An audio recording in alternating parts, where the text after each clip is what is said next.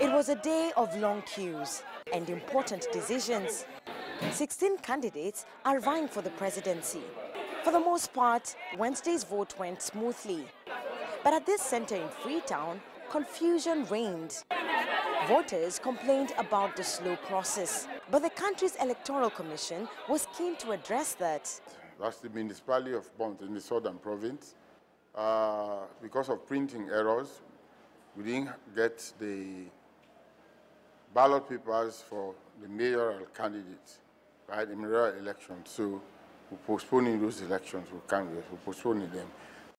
The country had over 1 million new voters on the register. Most of them were born after Sierra Leone's civil war, and many are keen to see change. Abeden Shekau is 20 years old and has voted for the first time. Well, there is no good educational system in our country.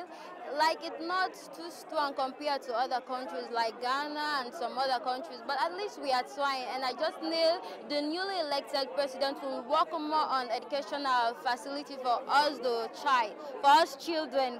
Unemployment is also an issue among the youth. So is security. We teach them how to vote, and they tell them why they should vote, why they should not be influenced by mother, why they should not be influenced by father, why they should not be influenced by party, why they should not be influenced by peer. They should vote for the right they think they believe because they are 18.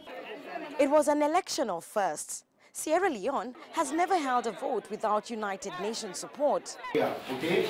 So this election is critical in showcasing the country's democratic processes. Despite several challenges, Sierra Leoneans have voted, and now they are waiting for the vote counting process to be completed.